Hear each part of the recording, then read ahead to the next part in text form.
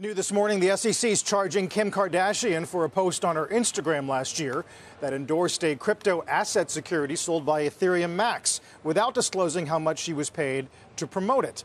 Joining us with more this morning is our own Andrew Ross Sorkin, who talked to Gary Gensler today on Squawk. Hey, Andrew. Hey, Carl. We've got a lot of news on this. The SEC saying Kim Kardashian has agreed to settle the charges, pay more than $1 million in penalties, and cooperate in an ongoing investigation. In a statement to CNBC, Kardashian's lawyer saying, quote, Ms. Kardashian fully cooperated with the SEC from the beginning, and she remains willing to do whatever she can to assist the SEC in this matter.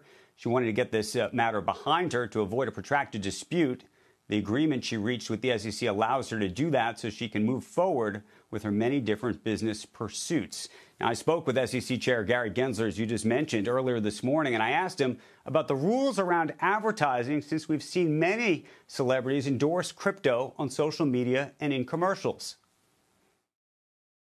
That if you're advertising perfume or you're advertising vacation homes or anything else on the internet, there are various laws related to that. But these are the securities laws, and those other laws might be appropriate to just a hashtag ad. But in the securities laws, Congress put in place that you have to disclose not only that you're getting paid, but the amount, nature of it. And this was really to protect the investing public when somebody is touting a stock, and whether that's a celebrity, an influencer, or the like. Carl, Gary Gensler there sending a warning shot to influencers everywhere about what should be required when it comes to disclosure.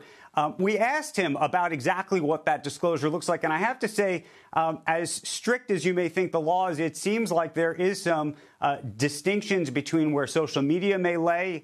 She had a hashtag ad on her post, and where an ad that might run in the Super Bowl with Matt Damon may lay. I don't believe that there's disclosure there about exactly how much he may be paid. There's also another issue that a lot of folks in crypto are watching in this, which is that Ethereum Max has clearly now been deemed a security, which raises all sorts of other questions about how other tokens will be regulated in the future as securities or not, and whether places like Coinbase will ultimately have to turn into a broker-dealer if, in fact, it is not simply an exchange dealing with securities. So an issue in the news that a lot of people are going to focus on because of Kim Kardashian, but folks in finance as well.